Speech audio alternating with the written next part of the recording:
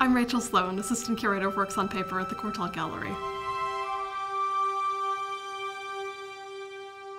What we're looking at here are a print and a drawing by Edouard Manet, made the same year that he painted his infamous Luncheon on the Grass.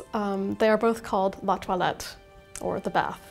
Now, we tend to think of Manet as both the father of the Impressionists and as something of an artistic bad boy. But he was also an extremely astute student of the history of art. One artist whom he particularly admired was Rembrandt. Crucially, Rembrandt was also one of the first artists to make etching, and Manet, as one of the main figures in the revival of the technique of etching in Paris in the mid-19th century, naturally turned to Rembrandt to make one of his first etchings.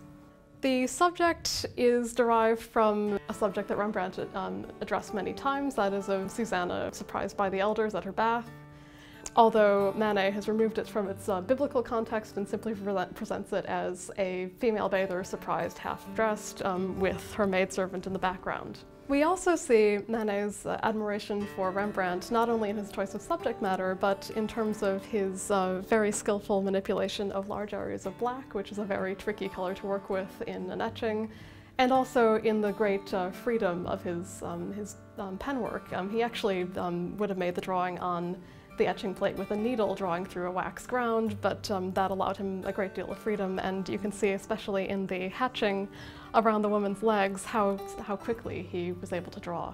Now, because this is a drawing rather than a print, it allowed Manet considerable freedom to experiment with the composition before he transferred it to the plate. If we look at the drawing under magnification, we can see that he incised the outlines of the female bather with a needle and was able to transfer it directly onto the plate. Thus, both figures are perfect mirror images of each other. He's chosen to use red chalk, which was a favored drawing medium in the 16th, 17th, and 18th centuries.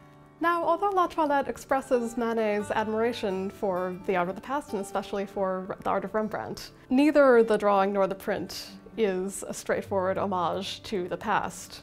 In Rembrandt's paintings and drawings of Susanna and the elders, or of female bathers, the women always avert their gazes. They never look out of the picture. Yet if we look at both the drawing and the print, we see the surprised bather is looking directly out at us, the viewer. She is confronting us.